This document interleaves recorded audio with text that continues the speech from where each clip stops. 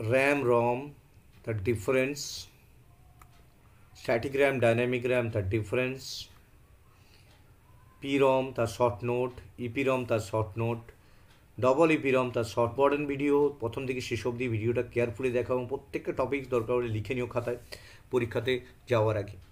তো এই কোয়েশ্চেন্সগুলো খুব ইম্পর্ট্যান্ট এবং আসবেই সব কটা কোয়েশ্চেন যা যা বলছি এখানে। তাহলে প্রথমেই আমি আসছি র্যাম আর রমের ডিফারেন্স।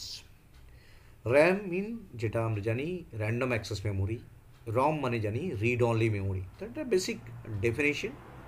শর্ট ফর্ম থেকে আমরা এটা অ্যাব্রিভিয়েটেড ফর্ম থেকে লং ফর্মে জানতে পারছি রিড অনলি মেমোরি, আর এটা হচ্ছে র্যান্ডম অ্যাক্সেস মেমোরি। তো প্রথম পয়েন্টে কী আছে, RAM is a volatile memory. এটা ভোলাটাইল কেন বলা হয়? Which could store data as long as power supplies on.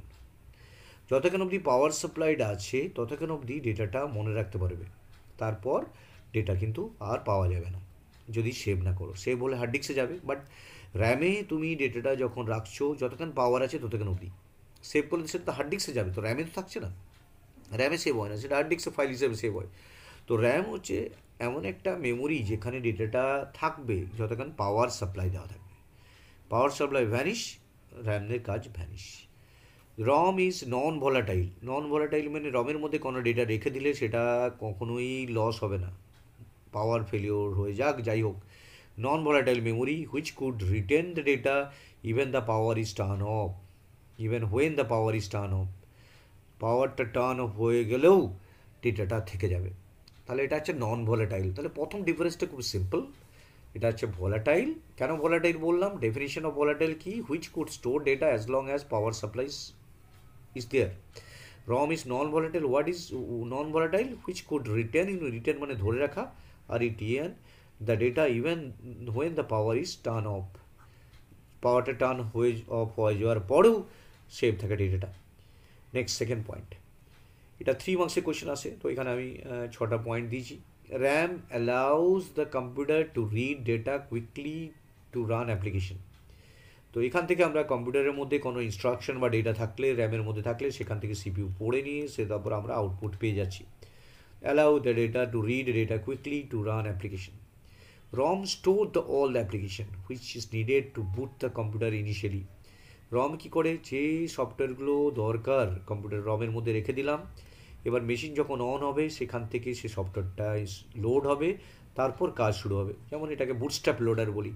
তো সেটা কী করে? ইনিশিয়ালি যখন কম্পিউটারটা মোবাইলটা অফ থাকে, তারপর রমের মধ্যে যে প্রোগ্রামটা থাকে সেই বুটস্ট্র্যাপ প্রোগ্রামটা সেটা ওয়েসকে হার্ড ডিস্ক থেকে র্যামের মধ্যে নিয়ে আসে, তারপর কম্পিউটারটা অন হয়। তো এখানে রম একটা প্রোগ্রামকে লোড করে, সেই প্রোগ্রামটা যখন মেশিন অন হয় সঙ্গে সঙ্গে ওই প্রোগ্রামটা অ্যাক্টিভেটেড হয় ও সেখান থেকে অপারেটিং সিস্টেমটাকে র্যামে নিয়ে এসে তারপর মেশিনটা আমরা কন্ট্রোল পাই। দেখবে তোমরা যখন মোবাইল ওপেন করো কিছু সময় লাগে, লোগো আসতে সময় লাগে, সেই সময়টাতে অ্যাকচুয়ালি অ্যাপ্লিকেশনটা লোড হচ্ছে, অপারেটিং সিস্টেমটা লোড হচ্ছে র্যামের মধ্যে, তারপর তোমরা দেখবে মোবাইলটা ওপেন হয়ে গেলে সব কিছু দেখতে পাচ্ছ অ্যাপগুলোকে। তো এইটা হচ্ছে রমের কাজ হলো। To the access speed of RAM is ফাস্টার। র্যামের অ্যাক্সেস স্পিড অনেক বেশি, র্যাম যখন কাজ করে অনেক ফাস্টার কাজ করে। তো access speed of ROM is comparatively slower. Comparatively slower মিন র্যামের থেকে slower. Next point, RAM can CPU can access the data store on it. CPU ওর মধ্যে যে ডেটাটা থাকে র্যামের মধ্যে ডেটা সেটা সবসময় অ্যাক্সেস করে। র্যাম আর সিপিইউ হচ্ছে কম্পিউটারের সবচেয়ে দুটো ইম্পর্ট্যান্ট কম্পোনেন্ট, এরা দুজনের ভালো বন্ধু সবচেয়ে। Next, the CPU can not access the data store until the data is store in the RAM. আমরা সিপিইউ থেকে ভাবছি রমের মধ্যে ডেটা পাবো না, রম সেটাকে র্যামে লোড করে দেবে, র্যাম থেকে তারপর আমি পাবো। মানে ভাবো রমের মধ্যে কোনো প্রোগ্রাম বা কোনো কিছু লোড থাকলে সেটা সিপিইউ ডাইরেক্টলি অ্যাক্সেস করতে পারছে না, কারণ সেটা রিড অনলি। সেটা প্রথমে র্যামে আসবে, র্যাম থেকে তারপর সিপিইউ সেটাকে ইনস্ট্রাকশনগুলো নিয়ে কাজ করবে। তো CPU can not access the data store until unless data is store in the RAM. It is costlier, definitely it is costlier, কারণ এটা আমাদের সিপিইউতে সবসময় এটাকে অ্যাক্সেস করে, তার জন্য এটা কস্টলিয়ার হয়। It is cheaper than RAM, এটা চিপার, সস্তা হয় অনেকটাই। RAM is use to store temporary information, কারণ কি যতক্ষণ পাওয়ার থাকে ততক্ষণ অবধি কাজ হয়, তারপর আমাকে সেভ করে নিতে হয় হার্ড ডিস্কে। যদি না সেভ করি তাহলে ওটা ডেটা লস হয়ে যেতে পারে যে কোনো মুমেন্টে। রম is use to store permanent information, এখানে কিন্তু টেম্পোরারি নয়, এখানে যে প্রোগ্রামগুলো স্টোর থাকে সেগুলো পারমানেন্ট স্টোর থাকে এবং সেটা থেকে আমরা সেই প্রোগ্রামগুলো নিয়ে কাজ করে র্যামে নিয়ে আসি, তারপর সিপিইউ কাজ করতে পারি। নেক্সট ডিফারেন্স, আরও দুটো ডিফারেন্স এখানে এক্সট্রা আছে। RAM memory is large and high capacity, অনেক বড় সাইজের হয় এবং বড় হয়। হাই ক্যাপাসিটি বলতে অনেক অ্যামাউন্ট অফ ডেটা থাকে, জিবি অনেকটা সাইজের বেশি হয়, 4 GB 8 GB। তো এখানে আমরা রমকে আমরা জেনারেলি স্মল সাইজের পাই এবং লো ক্যাপাসিটি, খুবই স্মল সাইজের থাকে, যেটা লিমিটেড ক্যাপাসিটি থাকে, তার সাইজ খুবই কম।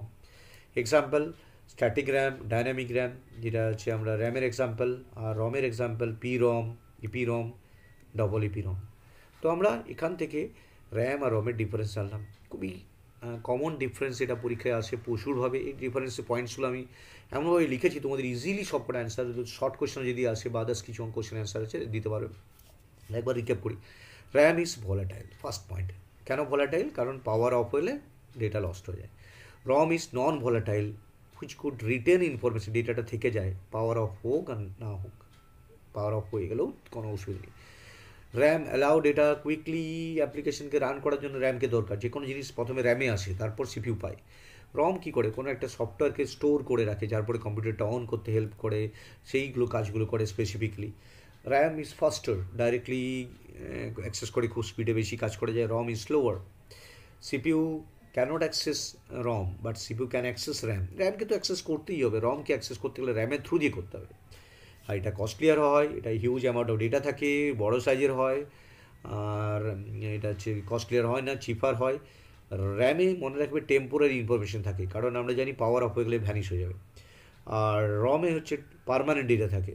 র্যাম হাই স্পিড ক্যাপাসিটি হয়, আর রম জেনারেলি লো ক্যাপাসিটির হয়। Example static RAM, dynamic RAM, পিরম, ইপিরম, double ইপিরম। এবার আসছি প্রত্যেকটা, তার আগে আরেকটা ডিফারেন্স আসছি আমরা RAM ROM, static RAM and dynamic RAM. খুব ইম্পর্টেন্ট কোশ্চেন এগুলো সব, প্রত্যেকটা ইম্পর্টেন্ট কোশ্চেন। এই ভিডিওটা ডেফিনেটলি প্রথম দিকে শেষ অবধি ভালো করে দেখে পড়ে নিও, ভালো করে এই কোশ্চেন্সগুলো আসবেই। স্ট্যাটিক র্যাম অ্যান্ড ডাইনামিক র্যামের ডিফারেন্স, ইট store information as long as পাওয়ার সাপ্লাইড, যতক্ষণ অবধি পাওয়ার সাপ্লাইড করা আছে ততক্ষণ অবধি ইনফরমেশন অ্যাভেলেবেল আছে। স্ট্যাটিক র্যাম মানে পাওয়ার as long as power is supplied. এটা কি? ইট require refreshing of information store in the RAM, এখানে রিফ্রেশিং দরকার হতে থাকে, কিছুটা মুভমেন্ট অবধি। তো এখানে পাওয়ার আছে র্যামের মধ্যে, ইনফরমেশন যতক্ষণ পাওয়ার আছে ততক্ষণ ইনফরমেশনটা ধরে থাকবে। ডাইনামিক র্যামে পাওয়ার তো যতক্ষণ আছে ধরে থাকবে, কিন্তু কিছুক্ষণ ছাড়া ছাড়া রিফ্রেশ করতে হবে ডেটাটাকে, নাহলে কিন্তু লস্ট হয়ে যেতে পারে। তো এই জন্য ডাইনামিক র্যামটা এখানে রিফ্রেশিং সার্কিট লাগে। S RAM mean static RAM, needs a constant power supply but it consume more power and generate less hit. তো এখানে মোর পাওয়ার ইউজ করে, এখানে কি করে? It uses less power use করে and generate more hit. Less power use করে কারণ কি? ইলেকট্রিসিটি, আমরা মেন কারণ ছিল র্যাম থেকে ডির্যামে শিফট করার, এটা একটাই কারণ, যেখানে প্রচুর ইলেকট্রিসিটি কনজিউম করে। It needs constant power supply but it consume more power and generate less hit. এটা আমাদের কম ইলেকট্রিসিটি বিল জেনারেট করে, তার it uses less power and generate more hit. Less পাওয়ার মানে ইলেকট্রিসিটি বিল কম আসবে আমার, পাওয়ার মিন electricity. SRAM has lower access time compared to DRAM. SRAM এর access টাইমটা slow, DRAM is faster access time, higher access time. SRAM is costlier than DRAM. SRAM খুব costlier হয়, কারণ এটা constantly কাজ করতে থাকে, ডেটা সেভ করে রাখতে পারে, এবং এর মধ্যে যে সার্কিটটা আছে সেই সার্কিটটা অনেক কটা বেশি সার্কিট নিয়ে তৈরি হয়, তার জন্য এটা কস্টলিয়ার হয়। কস্টলিয়ারটাও একটা রিজন যেটা আমরা DRAM-এ শিফট করে গেছি। DRAM cost is less compare to SRAM, SRAM-এর থেকে অনেক চিপার হয়। SRAM is generally smaller in storage হয়, স্মলার সাইজের হয়। DRAM-এ অনেক বেশি অ্যামাউন্ট অফ ডেটা রাখতে পারি, কম্পারেটিভলি লার্জার সাইজের হয়। SRAM is ফাস্টার than DRAM, definitely SRAM is ফাস্টার than DRAM হবে। কেন কি? এখানে রিফ্রেশ করতে লাগছে না, ডেটাটা লস্ট হওয়ার ভয়ে রিফ্রেশ করতে হচ্ছে না, ওখানে কিছুক্ষণ ছাড়া ছাড়া রিফ্রেশ করতে হচ্ছে বলে স্লোয়ার হয় SRAM থেকে DRAM-টা। বাট আমি স্পিডের থেকে তুলনামূলক যেটুকু স্লোয়ার হয় সেটা কস্ট আর আমার সাইজের জন্য আমি এই DRAM-কেই ইউজ করি। SRAM হ্যাজ লো ডেন্সিটি, খুবই লো ডেন্সিটি হয়। DRAM ইজ হাইলি ডেন্স, অনেক ইনফরমেশন রাখতে পারি। তো দেখো এখানে ছবি দেওয়া আছে পুরো SRAM আর DRAM-এর।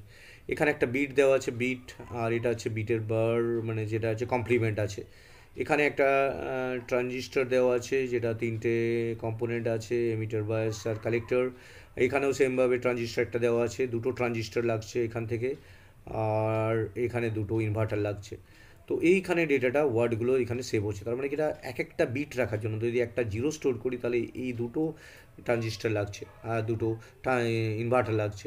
তো এটা খুব কস্টলি হয় ডিজাইনে, তার মানে কি এক একটা বিটে এইগুলোর দাম আছে, তো এইগুলোর জন্য খরচা বেড়ে যায়।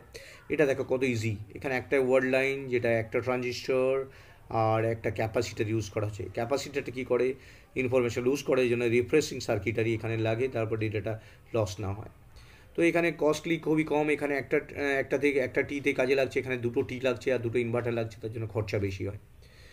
আর এখানে ক্যাপাসিটার লাগে বলে রিফ্রেশিং সার্কিটারি ইউজ করতে হয়। তো আমরা এখন জানলাম এস র্যাম আর ডি র্যামের ডিফারেন্স। এবার আসছি প্রত্যেক কটা রম সম্বন্ধে আমার ডিটেল আমি জানতে চাইছি, সেই প্রত্যেকটা রম কীভাবে কাজ করে। এগুলো শর্ট নোট আসছে পরীক্ষাতে। পি রম প্রথমে, তো PROM is programmable read-only memory. Programmable read-only memory. It can be programmed by the user. এটা ইউজার প্রোগ্রাম করতে পারে. It can be programmed by the user. Next, once program data and instruction in it cannot be changed. তুমি যদি এর মধ্যে একবার programme লিখে ফেলো তাহলে এই ডেটাটাকে আর চেঞ্জ করতে পারবে না, যা লেখা হয়ে গেছে ওটাই থাকবে সিডিটার মধ্যে। To write data into PROM chip device called PROM programmer or PROM burner is used. যদি একটা PROM চিপ নিই তার মধ্যে যদি কিছু লিখতে হয় তাহলে PROM বার্নার বা PROM প্রোগ্রামার ইউজ করতে হবে। Next, once it is programmed data cannot B modified letter. তুমি একবার যদি লিখে ফেলো তাহলে আর পারমানেন্টলি ওটাকে কিছু করা যাবে না। তো এটা হচ্ছে ওয়ান টাইম প্রোগ্রামেবল ডিভাইস। সেটা একবারই তোমাকে কোনো একটা কোম্পানি ধরো একটা প্রিন্টারের জন্য সিডি দিয়ে দিয়েছে, তার এটা PROM, সেটা কোনোভাবেই তুমি সেটাকে চেঞ্জ করতে পারবে না। The key points will একবার দেখে নাও। It can be programmed by the user. Once programmed, the data instruction in it cannot be changed. That to write data into the PROM chip, the device called PROM programmer or PROM burner is used. Once it is programmed, data cannot be modified later, so it is also called one-time programmable device. এবার আসছি EPROM. EPROM stand for erasable programmable read-only memory. Erasable programmable read-only memory. যাতে আমরা প্রোগ্রামটাকে লিখতে পারি আবার পরে মুছে দিয়ে মডিফাই করতে পারি। বা EPROM ইরেজেবল ক্যান বি, যেটা PROM-এ করা যাচ্ছিল না, EPROM can be erased by exposing ultraviolet light. একটা আলট্রাভায়োলেট লাইটের নামে চিপটা যদি রেখে দেওয়া হয় তাহলে ওগুলো ইরেজড হয়ে যেতে পারে। আপ টু 40 মিনিট অবধি রাখতে হবে, up to 40 minute. We need special device call PROM programmer or PROM burner two erase reprogramme EPROM। EPROM-কে erase করতে গেলে আমার একটা স্পেশাল প্রোগ্রাম লাগবে, সেটা থ্রু দিয়ে ইরেজ হবে। EPROM can be reprogramme and erase many Times. অনেকবার, যতবার খুশি আমি এটা ইউজ করতে পারি, মেনি টাইমস করতে পারি। Two reprogramme it erase all the previous data. তবে একটা অসুবিধা কি, যদি প্রোগ্রাম প্রথমটা ছিল কি PROM বলছিল না, তুমি একবার লিখে দিয়েছিল আর কিছু করতে পারবে না। PROM বলছে আর কিছু করতে পারবে না, যা লিখেছো সেটাকে সারা জীবন চালাতে হবে। EPROM বলছে না, যা লিখেছো সেটাকে আমি মুছে দিতে পারি, কিন্তু আলট্রাভায়োলেট রে দিয়ে বার্নারের কাছে নিয়ে গিয়ে মুছতে হবে, নতুন করে লিখতে হবে, নতুন করে মুছতে হবে। তো যা লেখা আছে, তুমি যদি ভাবছো হাফ দরকার আছে, হাফ না মুছলেও চলবে, এটা হলে হবে না, পুরোটাকেই মুছতে হবে, আবার নতুন করে পুরোটা লিখতে হবে। EPROM এটা। তার জন্য পরের দিকে বানানো হলো ডবল EPROM। ডবল EPROM কী বলছে? ডবল EPROM বলছে electrically erasable programmable read only memory. Electrically erasable programmable read only memory, যেটা ইলেকট্রিক্যাল থ্রু দিয়ে আমরা এটা ইরেজ করছি read only মেমোরিটা। Data can be erased by applying electrical field. তার জন্য আমাকে আলট্রাভায়োলেট লাগছে না, ইলেকট্রিক্যাল পাওয়ার দিয়েই করা যাবে। We can erase only parts of the chip. Particular কোনো চিপকে যদি ইরেজ করতে হয়, কোনো একটা এরিয়াকে, সেটাকে আমি ইরেজ করতে পারি। Data can be erased and reprogrammed repeatedly up to 10,000 times. The data in this memory is written or erased one byte at a time. এক একটা করে বাইটকে আমরা লিখতে পারি, রাইট করতে পারি এটা থ্রু দিয়ে। It is used for storing a small amount of data in computers and electronic system and devices such as circuit board. তো এটা স্মল অ্যামাউন্টের ডেটা অ্যান্ড কম্পিউটার ইলেকট্রনিক বোর্ডের ডিভাইসে ইউজ হয়, সাচ এস সার্কিট বোর্ডে use. এইখান থেকে যেটা জানলাম কি, what is the difference between RAM and ROM, static RAM, dynamic RAM, বিভিন্ন ধরনের ROM সম্বন্ধে, প্রত্যেকটা ROM সম্বন্ধে আমি ডিটেল জানলাম। তো thank you very much for watching this video, share and subscribe it.